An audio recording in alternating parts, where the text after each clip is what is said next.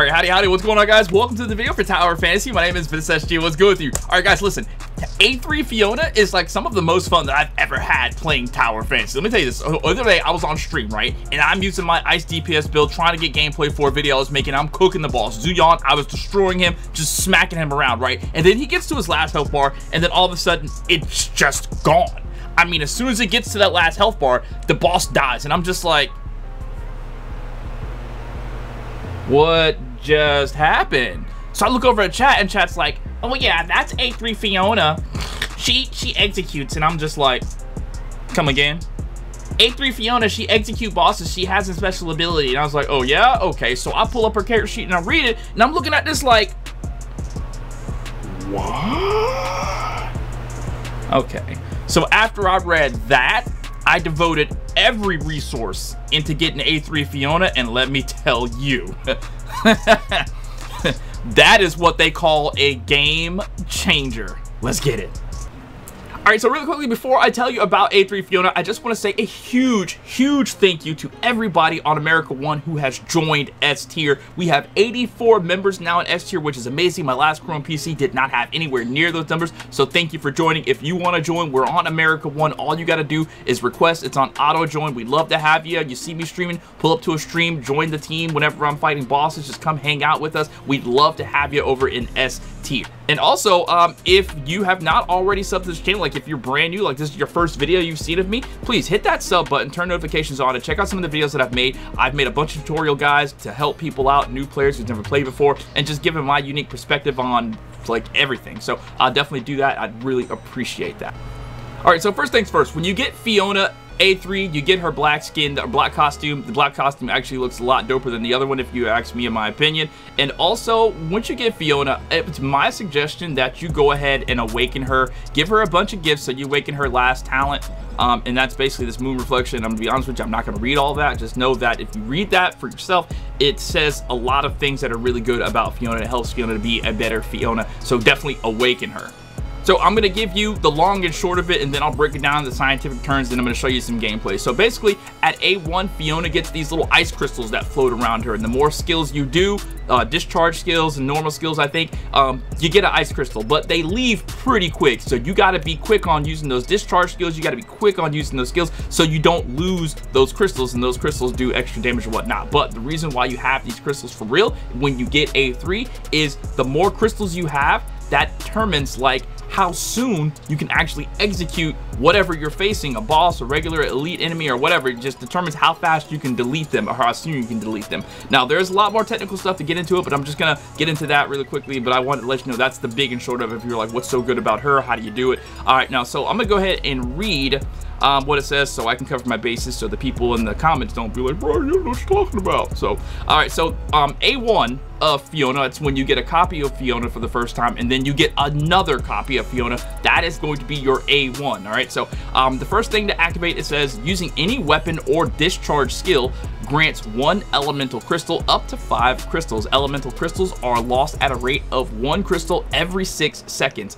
Elemental crystals provide a final damage boost equal to 4% of crystal count plus 1/2, and increased healing effect equal to 6% of crystal count plus 1/2. All right, so that's what you get. That's what you get when you get A1. All right, but it's cool, but that only really like helps you when you get to A3, and I'll read you A3 right now. A3 says this: while Benediction Resonance is not active, and if you don't know what Benediction Resonance is, you can see right there in the middle of my screen next to my webcam over there. It says Benediction. So I press L2. Benediction says equip at least 2 support type weapons to activate increase healing by 100%, which in team play is further increased by 100%. So you can do this with Benediction or without Benediction. Doesn't matter. However, if you do it without Benediction, it's going to be not impossible, but it's going to be a lot harder to do. So I'll just continue reading. While Benediction Resonance is not active when the target's HP is below crystal count plus 2%, using Moonstar Bracelets can instantly execute the target. Doesn't work against Wanderers. And then it says while Benediction Resonance is active when the target's HP is below crystal count times 2 plus 2%, using Moonstar Bracelets can instantly execute the target. Doesn't work against Wanderers. Okay, so basically what that means is when the boss gets down to that last bar of health, you switch to Fiona, and they're gonna get executed depending on how many crystals you have up. So ideally what you're gonna want to do, and this is what I've been doing, is sort of like a blanket covered my butt so I actually get the execute. I just keep spamming skills, keep spamming discharge, keep spamming skills to keep as many crystals on the character as possible. And what that kind of forced me to do was make a build in which I could continuously get discharge up. Every weapon I switch to, with the loss of maybe 1 or 2 seconds, if that, I have a new discharge skill. You've been watching the gameplay in the very beginning. You saw how my discharge was coming up. Let's check it out right now.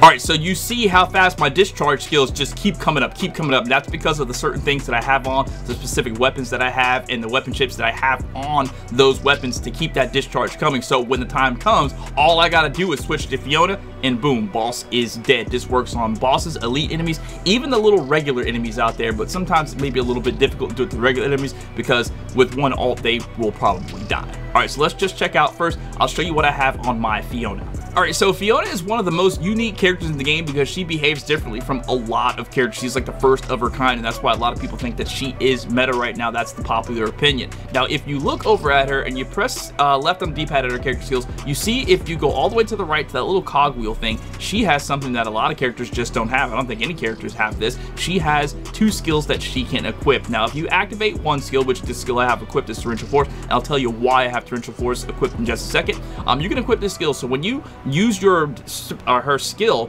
it's gonna look the same for the most part, but if you add something else with it, it's just gonna make it look a little different and do something else. Like, they have different benefits from having these things equipped. And now the second active skill is a skill that you can use while Fiona is not your equipped weapon. So if you have Moonstar bracelets, for example, with Yu'lon, the Unity weapon, and you have Yu'lon Unity on the field at the time and Aqua Shackles is off cooldown, you can hit it. Now, a lot of people use Aqua Shackles because this is an ability that locks your target, your enemy, your elite enemy, boss enemy, whatever the case may be. It locks them in place and they can't move, interrupts their skills and whatnot, and people can just attack and maybe get away if they're doing some sort of ultimate or something like that. So Aqua Shackles, if you have Fiona, that's definitely going to be in the number 2 slot. It can't be in the number 1 slot, or else it won't be the skill that you use off when she's off screen. It has to be in the number 2 slot. So Torrential Force, let's read what Torrential Force does. It's called Bath in Torrents. Gain 60 weapon charge every second. I mean, do I really even need to read any more after that? That is insane. Gain 60 weapon charge every second. This is huge for using that A3 execute. Increase skill damage by 12% for 35 seconds. Using Torrential Force counts as using the current weapon's discharge skill without the effect. Shimmering Radiance hits, that's her ultimate attack, her discharge skill. Shimmering Radiance hits reset Torrential Force's cooldown, and a cooldown on this is 30 seconds. So that is actually really, really big, really huge for using this A3 execute. So looking at the weapon chips that I have on Fiona, it's nothing crazy. It's a budget build and it works. I am using the NA chipset. I think that's how you pronounce her name, ENE. It says when dealing damage greater than 100% of attack, deal additional damage equal to 60% of attack, cooldown 3 seconds. It just seems to me that this was the most logical choice of SR chips to put on her. If you know better, down in the comments, let us know what other chips that you would run. Let other people know what other chips you would run to make Fiona work. I just thought, bro, I'm always dealing more than 100% of attack, so this is going to make her deal 60% more damage. That's insane.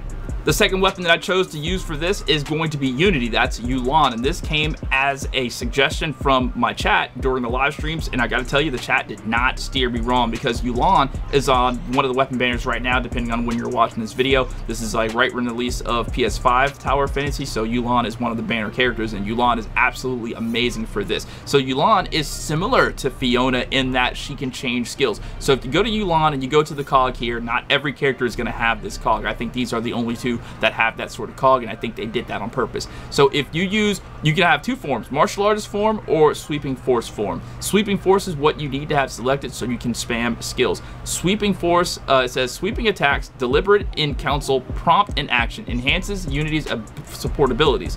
Changes skill to clashing of arms and discharge to observe and react, and obtain a powerful anticipate state. So first, let's take a look at clashing of arms. Okay, so this is clashing of arms. It says deal damage equal to 982.8% of attack plus 2,477 to the target, cooldown 15 seconds. While in the anticipate state, when using any weapon skill, Unity will consume up to 5 fighting spirit. When it consumes 1, 2, 3, 4, 5 fighting spirit, deal additional damage to nearby targets equal to 169%. Yada yada yada of attack, and deal damage equal to 260% of attack plus 655 every second for 5 seconds. After using any frost weapon skill, gain 2 seconds of hyper body. Clashing of arms can only be used while in sweeping force. And then this, her discharge skill, observe and react. When weapon charge is full or Fantasia is triggered, switch to the weapon when weapon charge. Okay, it says remove all debuffs from the Wanderer, dealing damage up to 1,173.1% of attack plus 2,956 to nearby targets, and strongly launch them. During this period, gain damage immunity for 1.5 seconds, unavailable in Apex League. After Observe and React lands a hit, increase frost damage by 12% for 30 seconds. After Observe and React lands a hit, enter the Anticipate state for 60 seconds. After using Unity to use a discharge skill, receive 1,000 weapon charge. This effect can only be triggered one time every 10 seconds. Observe and React can only be used while in sweeping force. So let me read that to you again so you understand. After using Unity to use a discharge skill, receive 1,000 weapon charge. So when it comes to the weapon chips that I have on Unity, I'm going to be going with the Echo chipset, and that says using a discharge skill to switch to the current weapon grants 80 weapon charge. I mean, it might seem insignificant to the 1,000 of the Yulan skill, but this is still pretty huge, and this helps you to get more weapon charge faster, so you can keep hitting those discharge skills faster. Just seems to make sense to me. Now, if you know differently or you know better, you have a suggestion of what I should use or what other people should use as far as SSR chips or other SR chips, please let us know down in the comments in a polite way. And then my final weapon is this. It's going to be Vesper Lyra, and simply because I really like this Vesper weapon. And incidentally, in the chat when I was streaming, everyone was saying that this is probably one of the best support weapons in the game, and I think this weapon is just so cool because it looks unique. It's definitely my favorite weapon in the game to use. Alright, so what I really like about this weapon is this. The skill called Shine Rise. Pummel the ground and strongly launch targets in front, dealing damage equal to 702.1% of attack plus 1,769, and summoning up to 3 blades for 75 seconds, up to 1 blade every 2 meters. This skill can be used up to 3 times with a cooldown of 20 seconds each time. When 2 blades exist on the field, a clear shine is created. When a blade is touched, it heals targets within the movement radius, restoring HP equal to 25% of the target's attack. When 3 blades exist, a nebula is created. When a blade is touched, it damages target within the movement radius, dealing damage equal to 150% of attack times movement distance 5 meters. Now, basically, this lets me use a skill like 3 times over, because you get 3 charges of this, so you can keep putting out those little totems, and you know, the healing is insane, the damage on the inside of the totem is insane. I really like this skill, and you only get this when you have a Benediction Resonance active, if I'm reading this correctly. So looking over at her main skill, Vesper, it says Forgiveness Guard.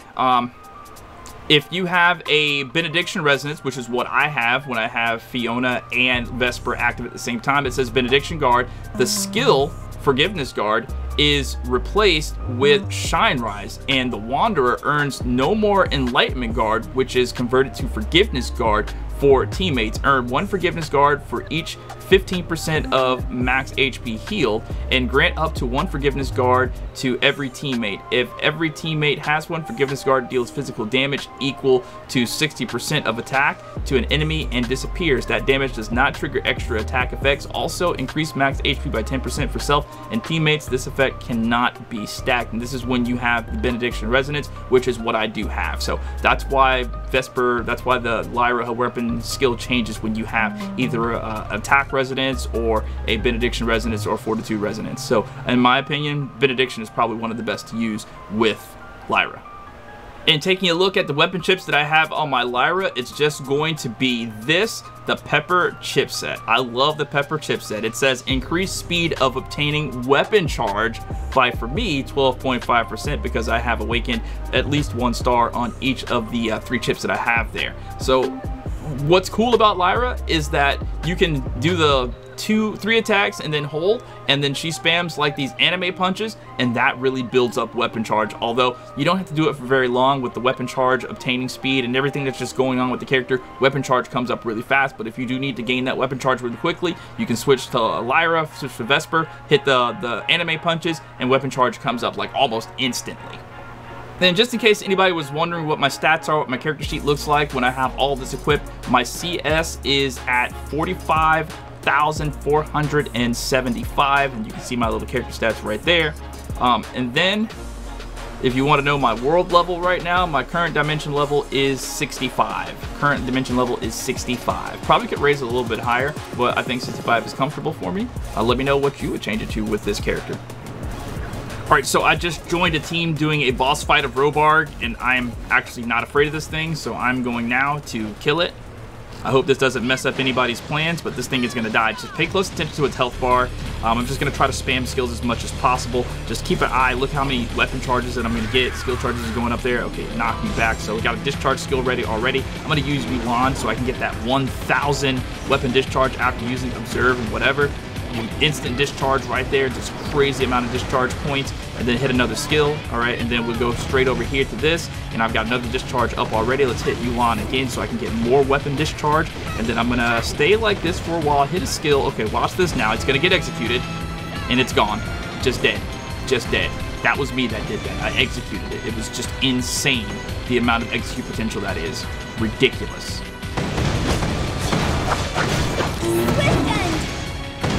Victory comes from the unexpected. Watch this!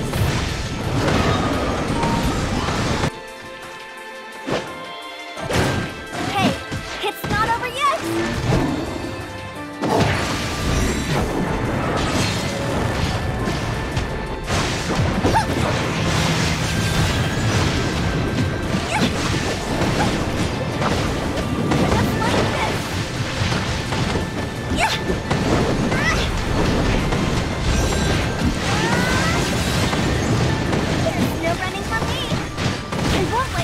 Anyone.